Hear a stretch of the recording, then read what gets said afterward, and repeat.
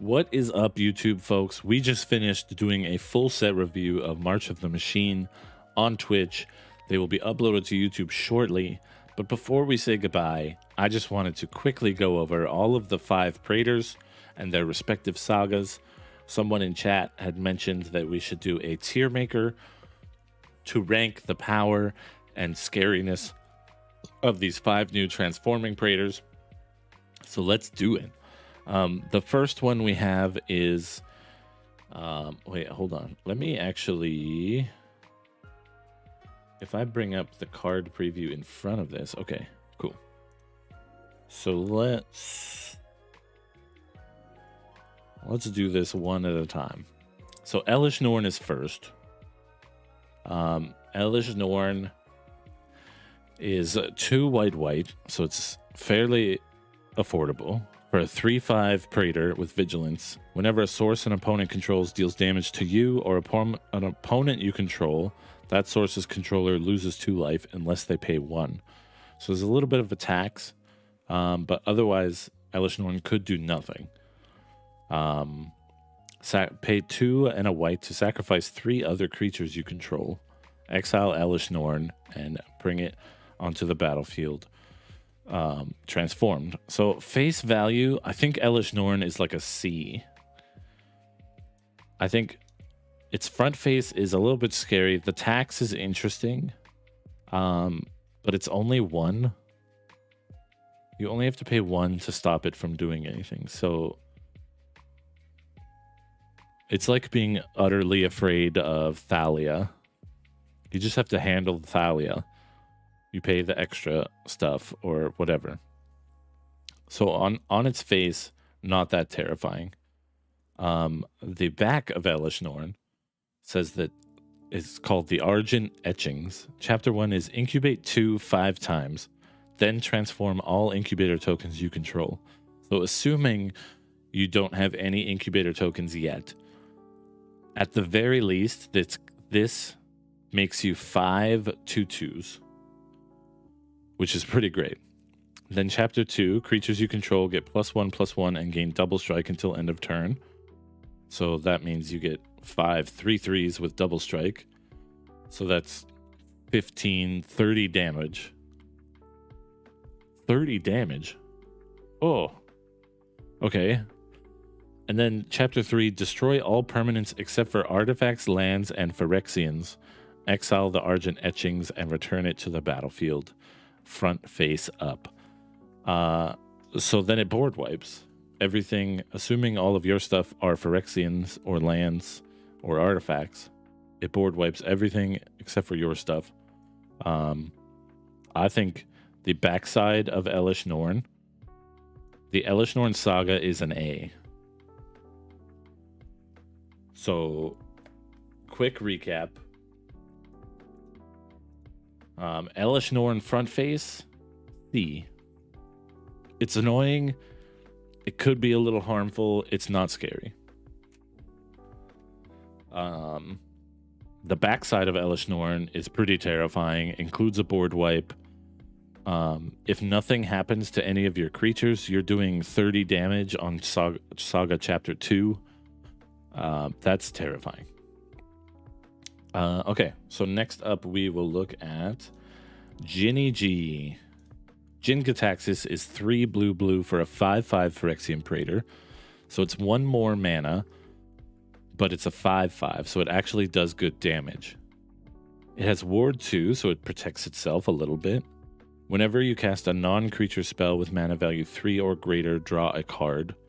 So it cantrips all of your expensive sorceries, enchantments, instants, or battles even. It actually cantrips a lot of things. So that's pretty good. Then you pay 3 and a blue to exile Jin-Gitaxias, then return it to the battlefield transformed. Activate only if you have 7 or more cards in hand. So this is where it gets a little bit tricky, is because you have to accumulate 7 cards in your hand, which is useful because of the cantripping ability. But you're going to need some draw card spells in your hand and in your deck in order to really help this pop off. So it might be difficult to transform, but I think the front face of this is better than the front face of Elish Norn. It's not terrifying. A 5/5 with Ward 2 is pretty good. A 5/5 with Ward 2 that also turns your expensive non-creature spells into cantrips is even better. So I would say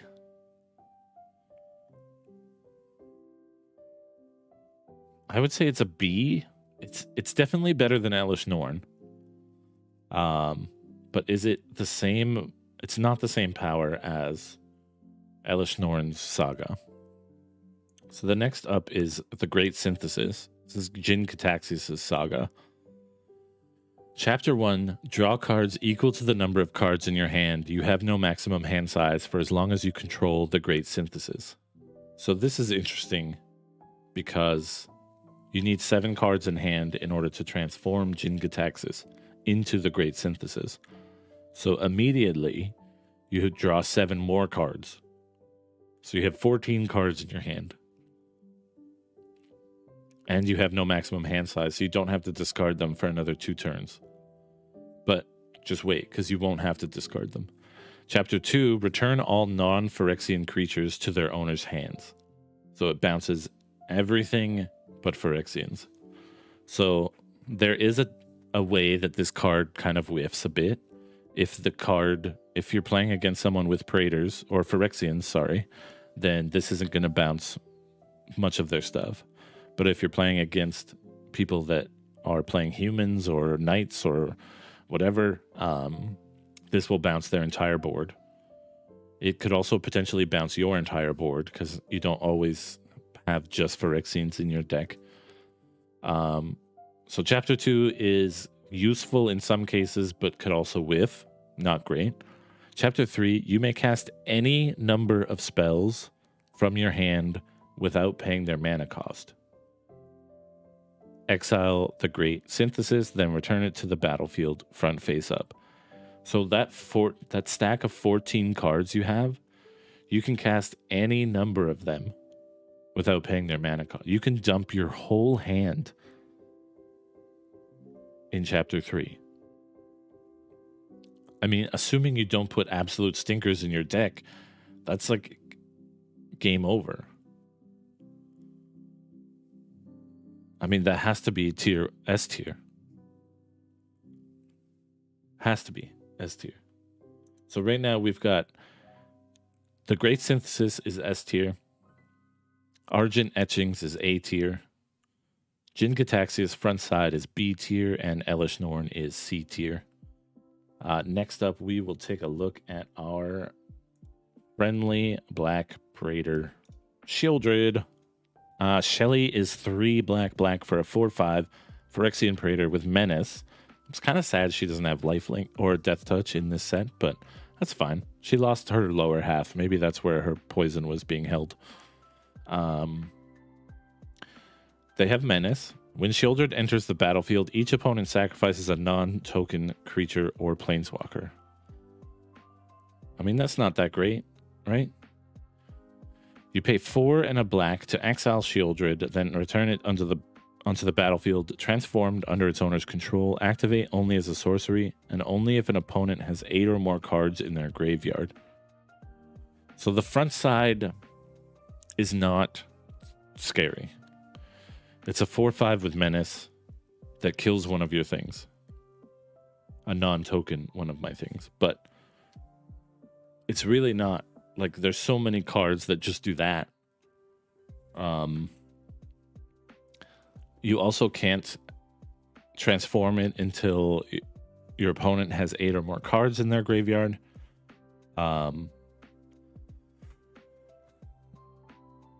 So, I mean, like, if you play this on turn 5 and try to transform it on turn 6, like, there's plenty of games I've played where the opponent only has 1 or 2 cards in their graveyard by turn 6. So you can't even transform this for who knows how long. I think this is a D tier front face.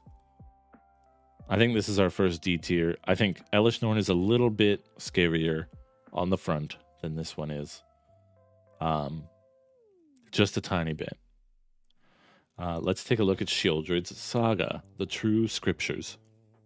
So this one is absolutely terrifying. Chapter 1, for each opponent, destroy up to one target creature or planeswalker that player controls. So this is interesting because unlike the front phase, which your opponent sacrifices something, you get to choose on the back phase here. So you get to kill something that they control, which could whiff also if they have nothing. If they don't have a creature or planeswalker in play, this backside could do nothing.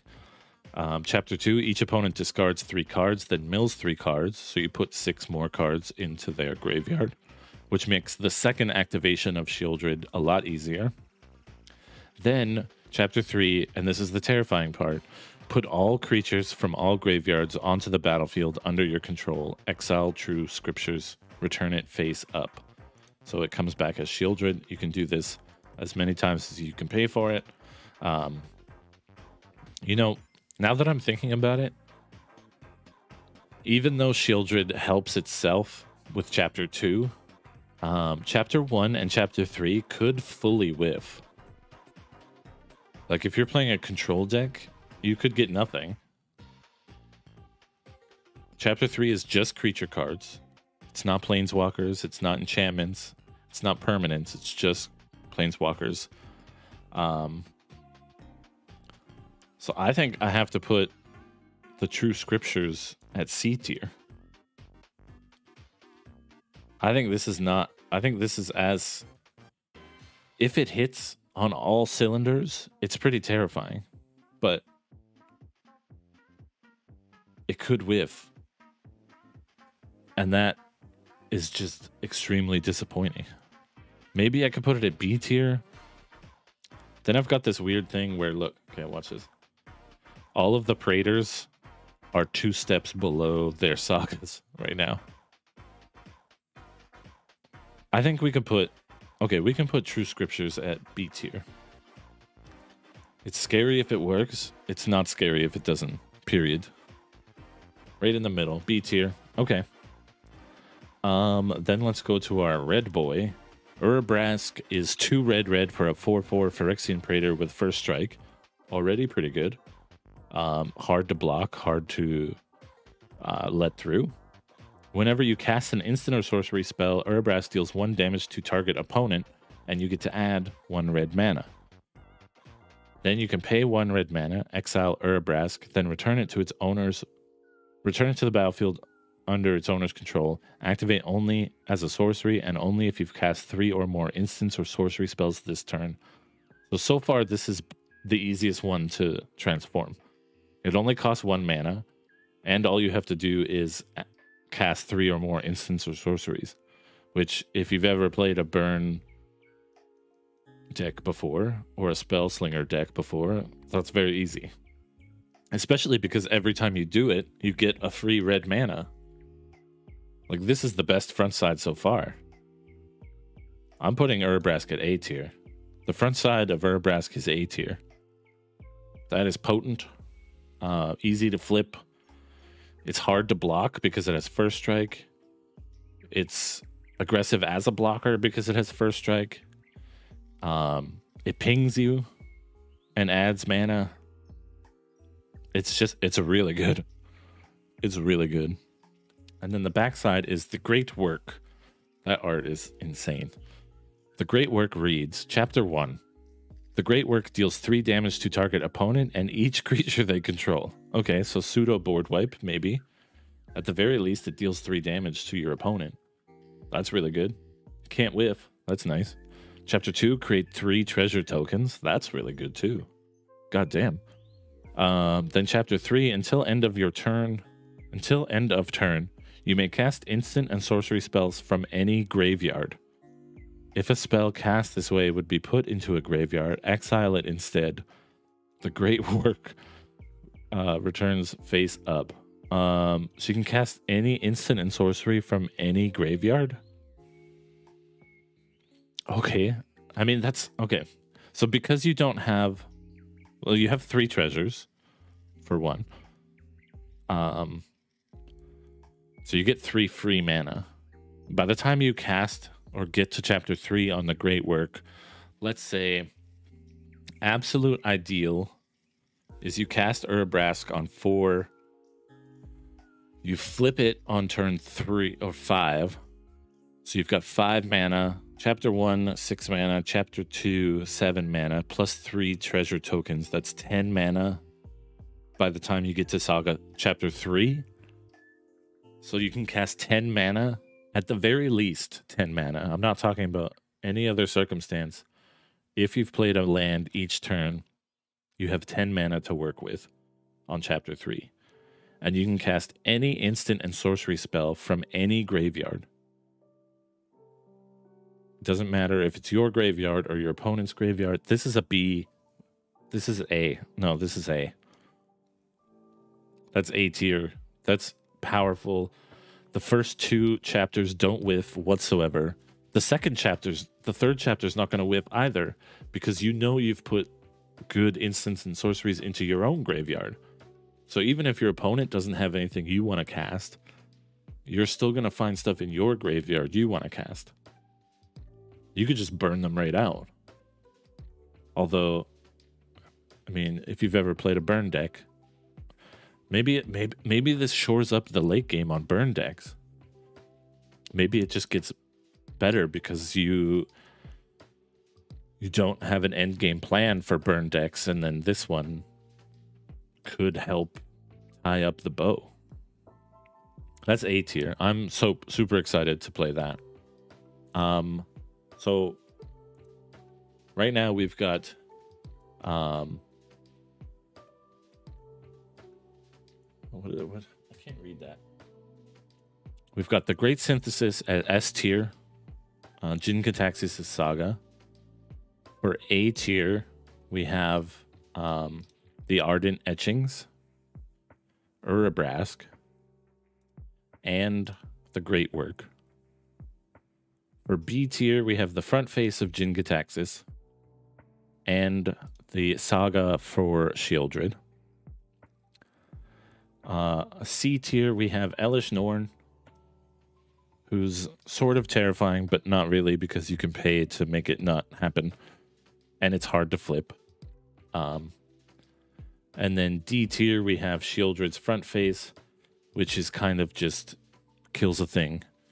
But it's also impossible to flip. Not impossible to flip. It's hard to flip. Yeah. So let's move on to our last Praetor buddy, who is Vorinclex. Vorinclex is 3 green for a 6/6 Phyrexian Praetor with Trample and Reach. That's pretty good. When Vorinclex enters the battlefield, search your library for up to 2 forest cards, reveal them, put them into your hand, then shuffle. Okay. And then in order to transform him, you just have to pay the mana. So if you pay 5 to play him on turn 5, you get 2 lands in your hand. Turn 6, 7, 8. So it's time sensitive, but if you're playing green properly, you've ramped quite a bit. So maybe you play Vorinclex on turn 4 instead of 5, and you can transform him by turn 6. 6/6 with Trample and Reach plus fetches 2 forests. I mean, that's pretty good. I would say that that's B tier. It's not as powerful as Urabrask, right? Not as powerful as Urabrask, because Urabrask is like continuously doing things, refilling your mana. It's about the same as... Wait, is this going to be better if I just like zoom the F in? That's a little bit better, yeah.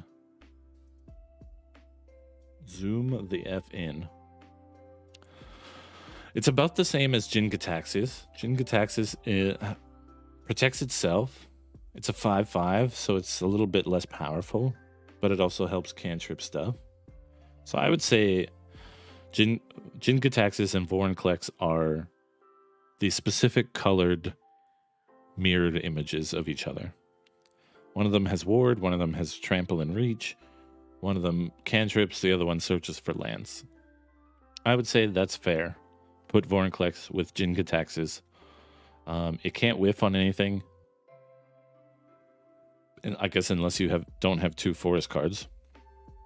It's also important to note that it doesn't say basic forest. It just says forest card. So you can get forest dual lands if they say forest in the subtype. Which is also really good. Okay. So next, let's take a look at Vorinclex's Saga, the Grand Evolution. Chapter 1, mill 10 cards. Okay. Put up to 2 creature cards from among the milled cards onto the battlefield. Okay. So you lose 10 cards, but you get 2 creatures, assuming you're a creature-heavy deck, which you should be if you're playing Vorinclex, I think. That's pretty good. So you can whiff, which isn't great. Chapter 2, distribute 7 1/1 counters among any number of target creatures you control. So you can put 7 1/1 counters on 1 creature. You could put 7 or 1 1/1 counter on 7 creatures. And, you know, do the math, mix and match in between. That's pretty good.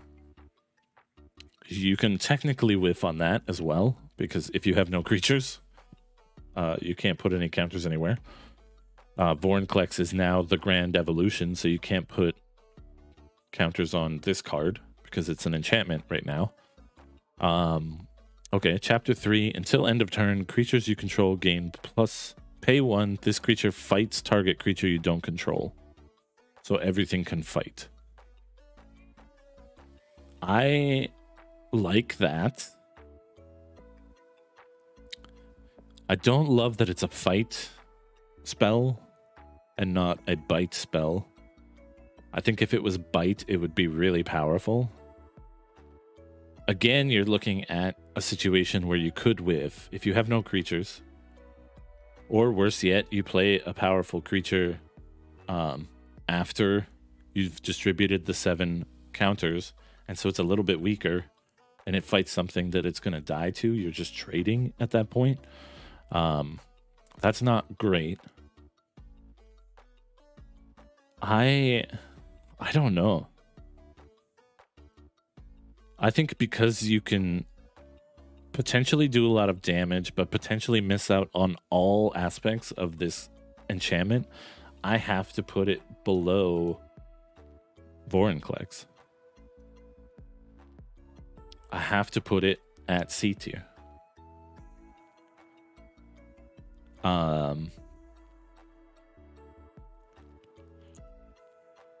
Yeah.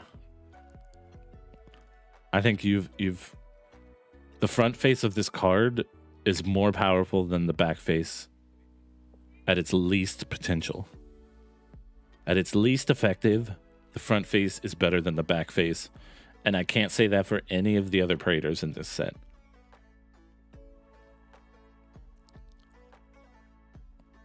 There's an argument Urabrask is even with the great work.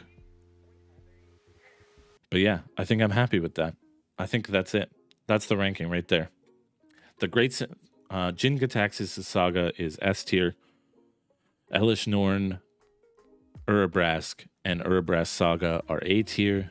Jin-Gitaxias, Shieldred, Shieldred Saga, and Vorinclex are B tier. Elish Norn and the Great and Vorinclex's Saga are C tier, and Shieldred is D tier. Those are my rankings for the 5 Praetors and their sagas from March of the Machine. If you disagree, feel free to argue in the comments below.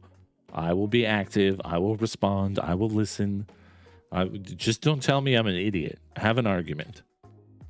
Tell me why I'm wrong. Tell me what you would change.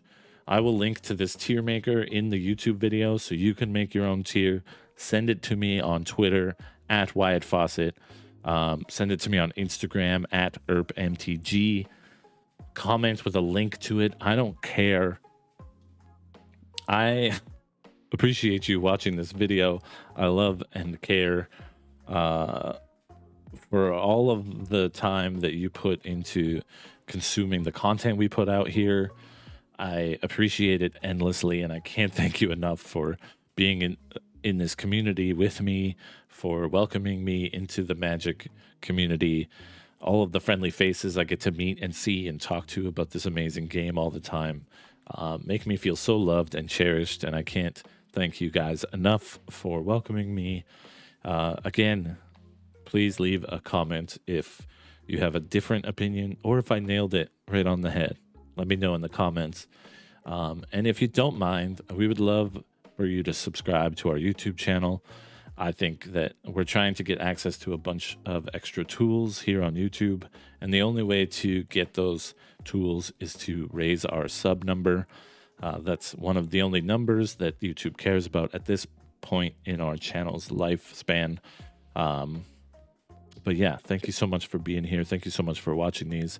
Feel free to share it with your friends or make your own tier maker and tell me where you would put all of the 5 Praetors and their respective sagas. Thank you so much, and be sure to check out our other videos or say hi on social media. I hope all of your hands are keeps, and I hope all of your opponents mulligan. I will catch you guys on the next one. Bye.